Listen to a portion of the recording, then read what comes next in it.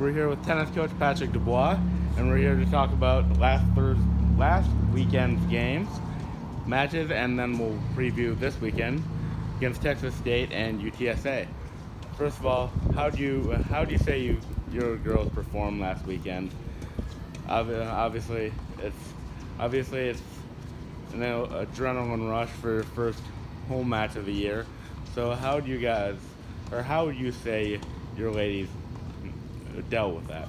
Well, we had 3 matches, and the effort is always fantastic from our Lady Demons. That's what I love about this team. They work very hard at all times, practice, matches, off the court, on the court, and we saw that once again. Doubles went pretty well. We have to work on a few things, as we do with singles with certain players, and we've addressed those this week, and we'll continue to address it so that we can be in the ultimate playing shape and playing well at all times. What would you say? What would you say you would need to work on the most moving forward?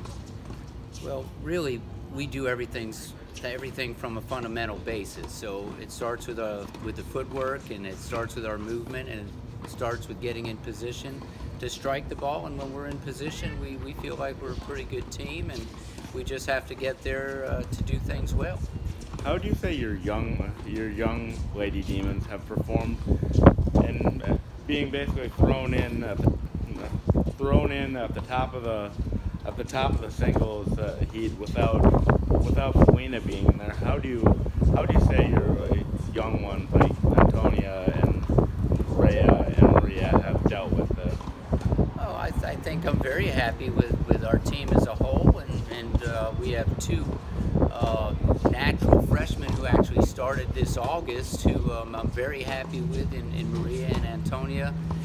First year at school, and they've just risen to the occasion. They're playing well, they work hard. And then you go to Patty and Rhea, who started last January but were only able to practice for the first year, and they're pretty new to match play as well, and they've shown a lot of good things as well. They've had a little more time to get acclimated than our 2 freshmen who started in August, but it's just the same when match play arrives this January. It's something new for all 4, and I feel like we're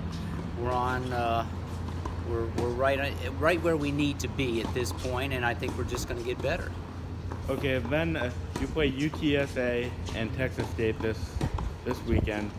What do you hope to accomplish in those 2 meets? Well, I hope to accomplish a couple of wins, a couple of team victories, and we just want to get better every match. We really want to get to the point where we're comfortable in what we're doing, in terms of we're very confident in what we're doing.